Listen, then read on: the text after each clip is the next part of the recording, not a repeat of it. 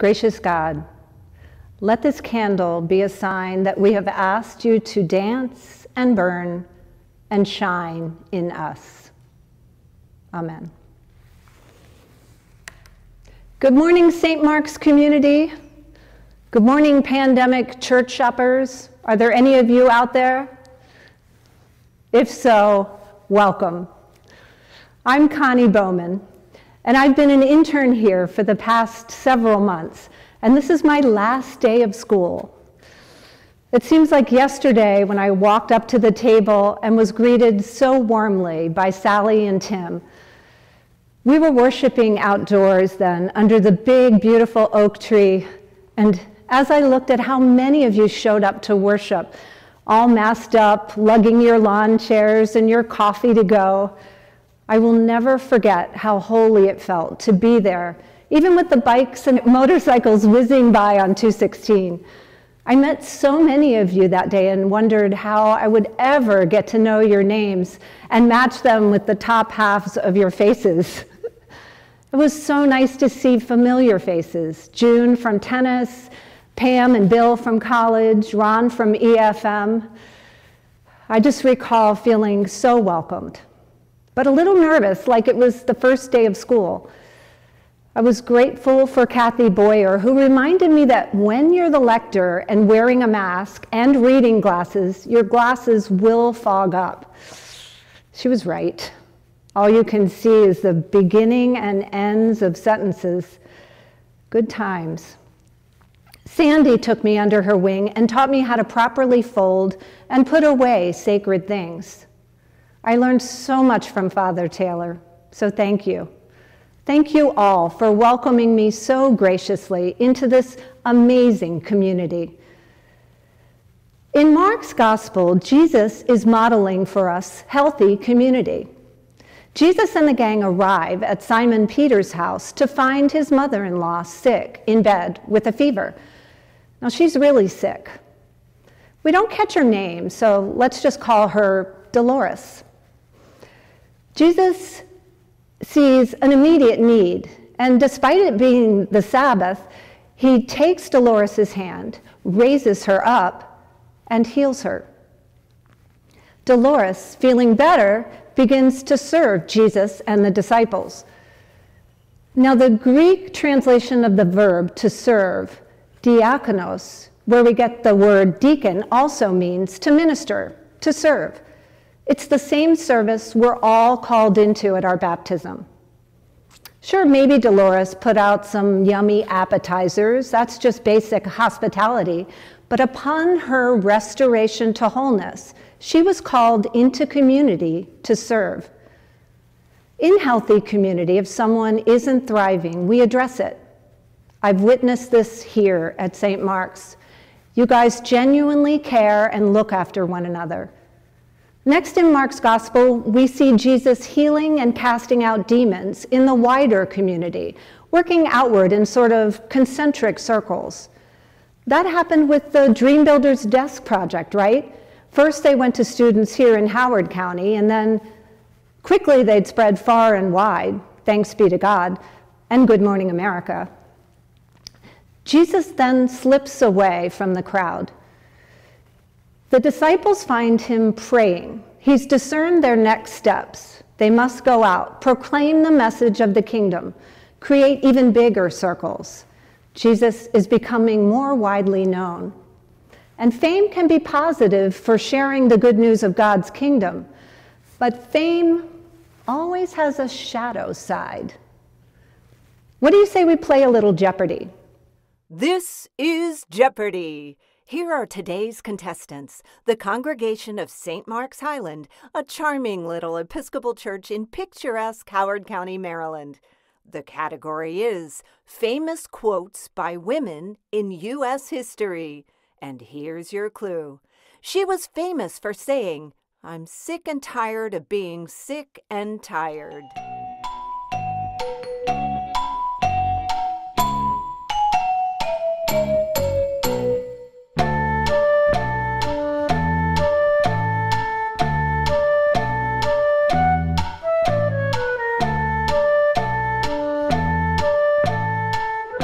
If you said, "Who is Fannie Lou Hamer?"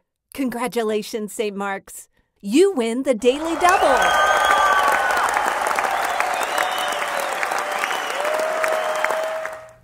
How did you do? Have you not heard of her? Allow me to shine a little light. Fannie Lou Hamer was a powerful voice in the American Civil Rights Movement. Born in 1917 in Montgomery County, Mississippi, she was the 20th child of poor sharecroppers. She worked the fields probably as soon as she could walk and endured the horrors of crushing racism in the segregated South. Fannie Lou Hamer had a magnetic personality. When she spoke, she delivered powerful sermons about freedom and justice that would bring people to tears. And then, in her deep, resonant voice, she would belt, "This little light of mine, I'm gonna let it shine." It was said that Hamer chose that song because it summarized her life and because every little light can make a difference. In the summer of 1962, Hamer became active with voter registration efforts. As her fame grew, this 5'4" woman was threatened, arrested, beaten, and shot at. In 1964, Hamer brought the civil rights struggle to the attention of the nation during a televised session of the Democratic National Convention. She spoke of being tortured and beaten just for trying to register to vote. She was later praised by Martin Luther King, resulting in the convention voting against any future racially segregated delegations. Hamer served tirelessly to provide childcare, family services, and to increase business opportunities for minorities. In 1977, she died young, at age 59. The quote about being sick and tired of being sick and tired is engraved on her gravestone. It must have been exhausting to be Fannie Lou Hamer. But as the prophet Isaiah preaches, God does not faint or grow weary. God's always in our story. Montgomery County, Mississippi was a far cry from Montgomery County, Maryland, where journalist Kay Mills was raised. She went to Bethesda Chevy Chase High School, Penn State, and got her master's in African history from Northwestern. She wrote for the Baltimore Sun and the Los Angeles Times and was a Stanford teaching fellow. Impressive credentials. But let me tell you who impressed Kay Mills. Kay Mills was blown away by Fannie Lou Hamer. She was impressed with her courage and charisma and her impassioned testimony at the Democratic National Convention. The two women finally met in the early 1970s, struck up a friendship, and decided to collaborate on Hamer's biography. No publisher at that time would commit, so the project had to be shelved. But in 1988, after hearing civil rights leader Jesse Jackson publicly praise Hamer, Mills, still convinced that Fannie Lou Hamer's story needed to be told, tried again. Kay Mills got her book published. Guess what the title was? This Little Light of Mine, The Life of Fannie Lou Hamer. It was released in 1993. It was a long time in the making. It took 20 years, but finally Mills was able to bring Hamer's story to wider circles and to shine a light on the demon racism.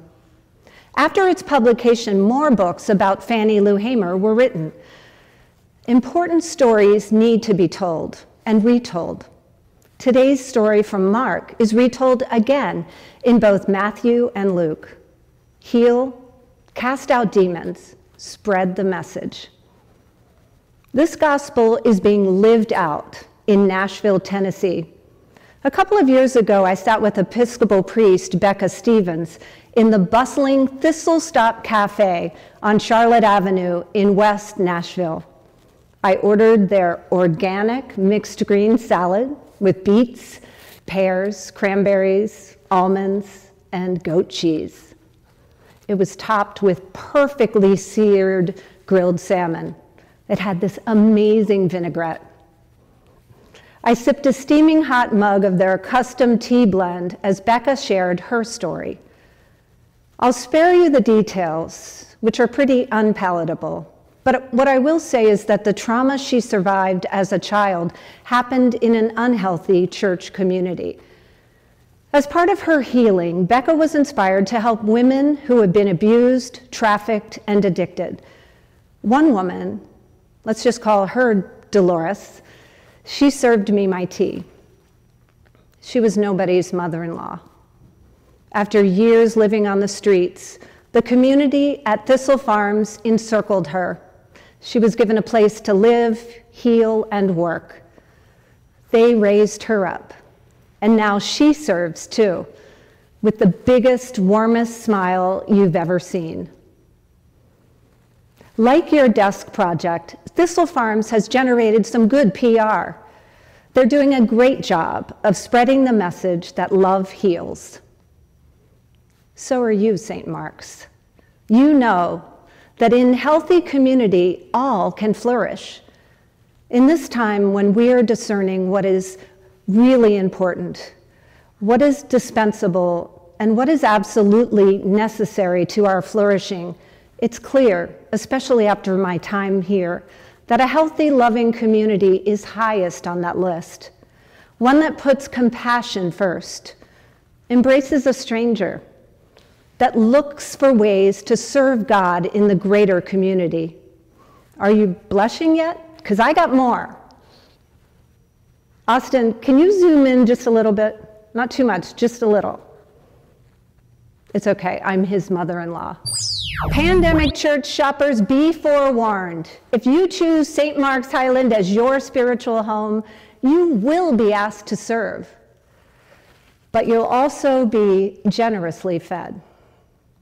Thank you, St. Mark's, for the warm welcome, for your gracious time and generosity, allowing me the freedom to explore my better late than never kind of call. This community has left a holy, indelible mark on my heart. Amen.